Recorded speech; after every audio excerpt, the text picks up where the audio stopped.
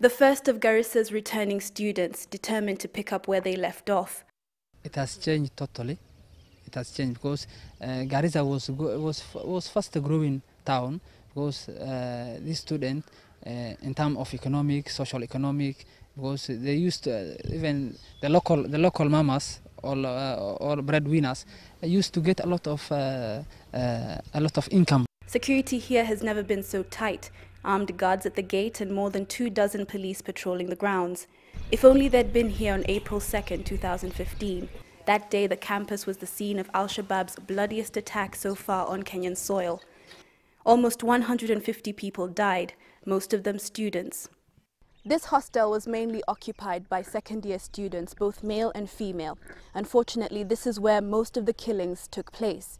Now, university officials have changed the name from Mount Elgon to Ewasonyiro in an effort to erase the horrors that took place inside this building.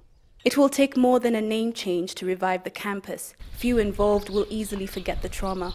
The survivors actually were telling us they were moved, actually they were asked to move to the female wing, which is this one, from their side, from the pre-verb, and they were asked. Now, especially the ladies were lured.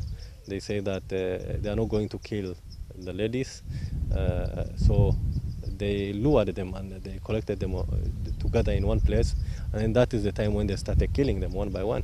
The decision to reopen Garissa this week has been hailed another symbol of Kenya's defiance of terrorism, but actually getting students to come here is proving difficult. We are prepared to receive our students, those whose studies were interrupted, and the prospective students even from tomorrow, who will be coming to check on what we can offer, okay? Whom we shall see how many are they, whether they form a quorum for a class, which programs, and then as we wait for the government-sponsored students, which is placed by the Central Service in September. Most of those who returned on Wednesday are from Garissa.